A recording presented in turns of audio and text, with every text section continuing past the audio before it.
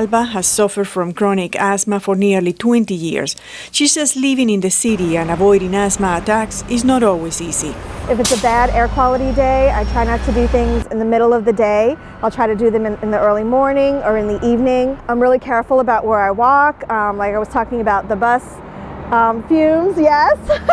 I try to stay close to the buildings as opposed to closer to the sidewalks. Lauren is not alone. According to the American Lung Association, more than 20 million people suffer from asthma in the United States, and the number could grow. Really, the environment is a huge trigger for me, especially on days of bad air quality. The buses, the smog, the pollution, all of those things can really trigger my asthma. The new study conducted jointly by the Environmental Protection Agency and the University of North Carolina found that levels of ozone smog that until now had been considered safe actually pose a serious public health threat.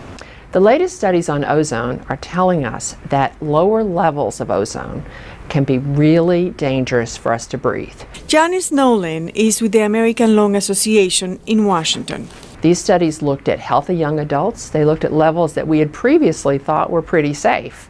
And when those healthy young adults were exposed in clinical settings in a laboratory to ozone by itself, it caused some real breathing problems for them. It was measurable. The ozone damaging the lungs of these young adults is an invisible gas made of 3 oxygen atoms.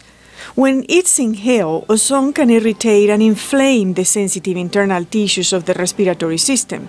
Nolan adds that ozone is usually accompanied by particle pollution, such as diesel engine exhaust, which can cause further problems like heart attacks and strokes. And while most causes of ozone are found in urban environments, Nolan says ozone smog can be found almost anywhere. The ozone that's in the atmosphere from the urban centers blows and it goes into other places that may not necessarily be urban. Some of the national parks, for example, and tops of mountains in this country have extraordinarily high levels of ozone. Over the past 40 years, a federal law known as the Clean Air Act has enabled many cities and towns to reduce ozone and other forms of urban pollution.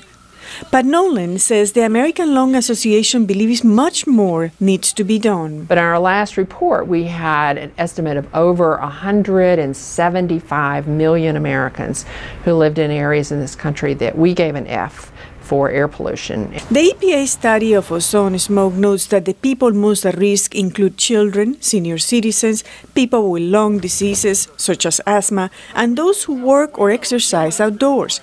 Additional studies are underway to measure the long-term health effects of ozone in combination with other forms of air pollution. This is Zulima Palacio, VOA News.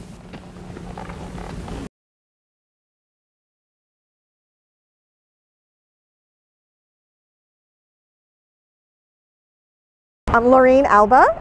Janice Nolan.